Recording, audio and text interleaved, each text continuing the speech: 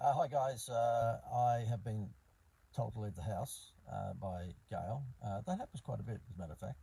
And she's forced me to come down to Coles, not Woolworths. What happens is she needed something for me to pick up for dinner. I've got a webinar on at 7 o'clock tonight, so therefore we'll probably be eating after that. So she said, look, can you duck down and get this, that and the other?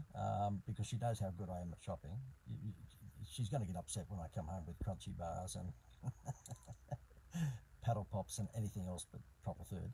But anyway, I said, I'll duck down to Woolworths because where we live, we've got a Woolies and a Coles pretty close. And she said, no, you won't. And this is where she's forced me to come. Okay, you'll see there's a Coles. Where is the Coles sign? There it is there. Okay, so there's the Coles sign. I've had to come to Coles. And the reason I've had to come to Coles, quite frankly, is because she is collecting for our grandchildren who are, all under 5, these little Coles books, these little mini books, treehouse books, I think they call themselves. And the reason that I bring that up is because if you have been hooked on one of these incentive programs at any time in your life, then you might like to attend our webinar tonight. It's around about 2 hours time at 7 o'clock. The link is above me or below me here, and it's all about incentive-based marketing. So it's all about what Coles are doing at the moment. And you know what? I've got it on good authority because keep in mind I used to be at the national advertising position for Woolworths many thousands of years ago, but I still have some contacts there, and Coles have beaten them to the punch this time around. You know how Woolworths had the little Oshies, I think they were called, silly little dolls? Well, guess what? They got caught with their pants down because Coles have launched this little book incentive. Now, keep in mind, underline the word incentive. That's what distinguishes you, or can distinguish you from someone else, if you have a like product or service.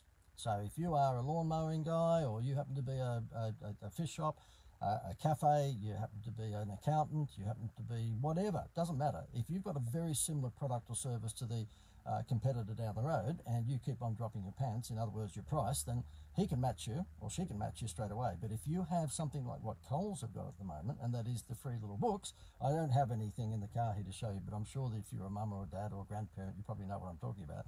Guess what? That distinguishes them from Woolworths. So when my wife says to me, look, you've got this webinar on at 7 o'clock, we'll probably be eating dinner late tonight, can you go down and get blah, blah, blah?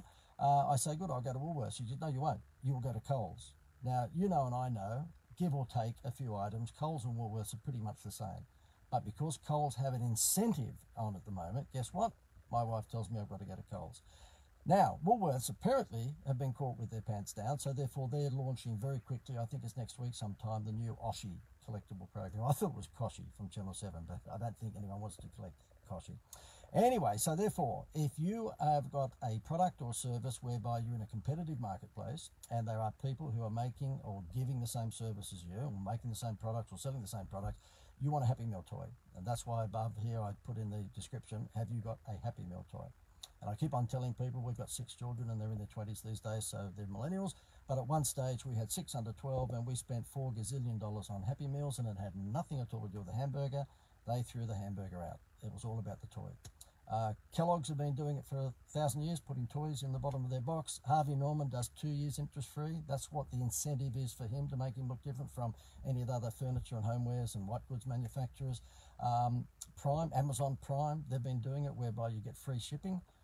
And you also get access to videos and you access to all sorts of things, okay? Because if you're a Prime member of Amazon, they give you lots of incentives.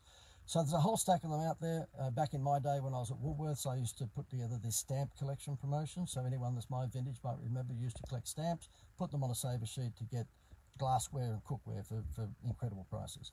So if you are looking for a way to distinguish your business, particularly through this COVID situation whereby everyone's dropping their pants, okay? Everyone. The first thing that they're doing, I don't hold seminars at the moment for obvious reasons, but I've been interviewed on a whole bunch of podcasts and webinars that other people have got.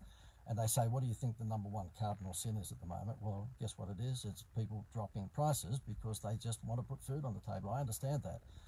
In fact, one of my associates works for a company who's just doing exactly that every day of the week at the moment. They said, look, normally we are the big ticket sort of provider of this particular service, but as it turns out, our bosses have told us just to get anything at the moment, so we're dropping our price to get any job. Well, I can understand the temptation to do that, but you don't want to do that. That's the last resort.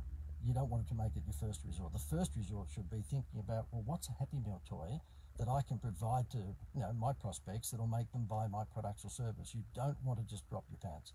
And I'll show you how to do that tonight. I'm going to show you a whole bunch of different samples, but there's one in particular tonight which I'll show you on this webinar, which is the #1 incentive in the world. And it's not just me. I've got statistics to show you that this is the #1 giveaway that you can give with your products or service, and it's been proven to be the most successful incentive in the world. And it will cost you, in terms of buying that incentive, around about less than 10%, sometimes less than 5% of whatever you're selling. And I'll explain how that works later on tonight when you come to the webinar. It won't be replayed. We're not going to replay this webinar, and the reason we don't is because then if you do that, then people don't come to the webinar in the first place. It's a bit silly to be, just replaying it. So if you'd like to learn about this incentive-based marketing, click the link above me or below me, wherever it is here. It's tonight, 7 o'clock. It'll go for about an hour, and we'll throw in some dad jokes just to annoy you, okay? But there'll be a lot of good content. Okay, see you then.